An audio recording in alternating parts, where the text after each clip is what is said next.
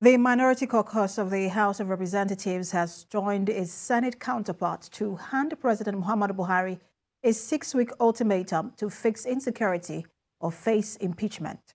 Minority Leader of the House of Reps, Ndudi Elumelu, revealed this after a closed-door meeting of the Joint Minority Caucus of the National Assembly on Thursday. Mr. Elumelu said the signatures will be gathered to impeach the president if the security situation is not addressed.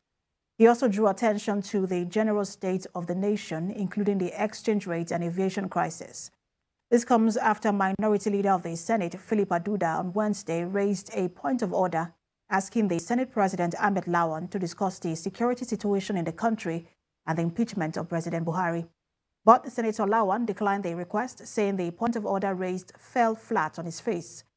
At a briefing after the walkout, the senators issued a 6-week ultimatum to the president to tackle the insecurity across the country or face impeachment.